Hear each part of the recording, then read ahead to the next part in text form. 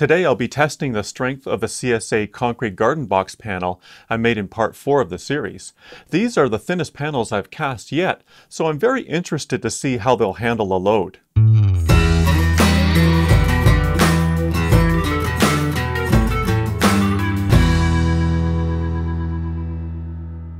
In my quest for a lightweight concrete garden box panel, I've experimented with several formulas and found a few strong and durable alternatives to regular Portland-based sand and gravel.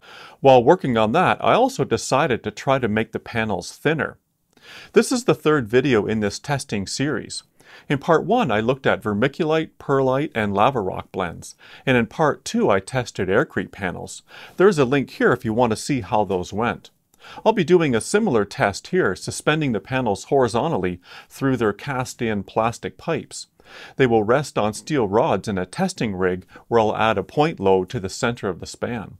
I didn't do a surface durability test with a line trimmer on the thin CSA panels, so I'll do that today as well.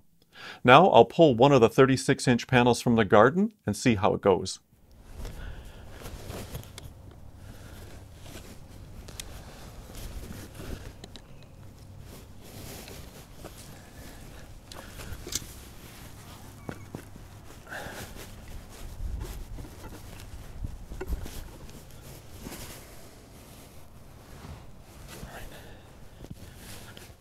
Okay, line trimmer test, CSA concrete.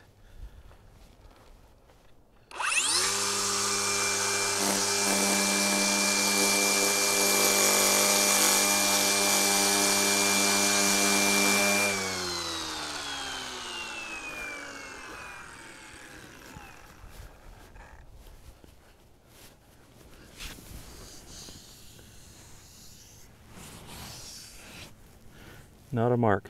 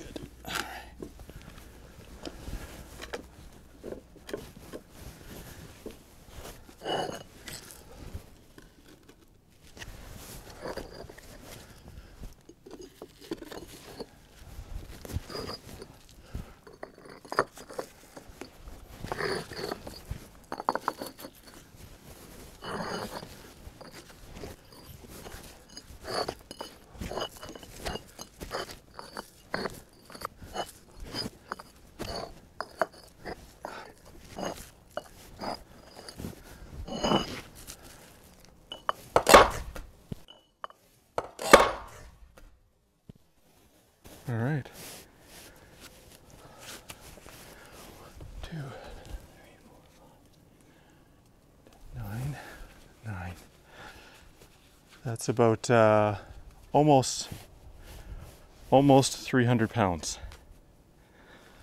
All right. Okay, let's do a post-mortem on this 36-inch panel here.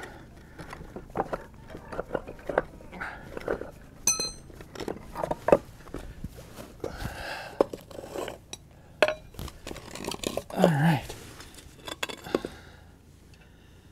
fractured clean in half there. Everything here okay. Around the pipes was fine. Just got a crack there and a crack there. Okay. All right. Being thin, lacking a stone aggregate, and with only a light gauge wire mesh, the CSA panel broke under 285 pounds. I had hoped that it could take more weight. And I also hope my wife Marilyn doesn't kill me for that. Looks like I'll have to make a replacement. And when I do, I'll use a heavier gauge wire mesh. I like the galvanized hog panel fencing I used in some of my other lightweight concrete mixes. But even at the breaking point of 285 pounds, I think the panel is strong enough for a garden box. I like that it didn't show any fractures around the pipes where the concrete is the thinnest. Also, the CSA concrete is very hard and durable, and the panel showed no damage at all from the line trimmer test. So I hope that was helpful. Leave me a comment with your thoughts, and thanks for watching. We'll see you next time.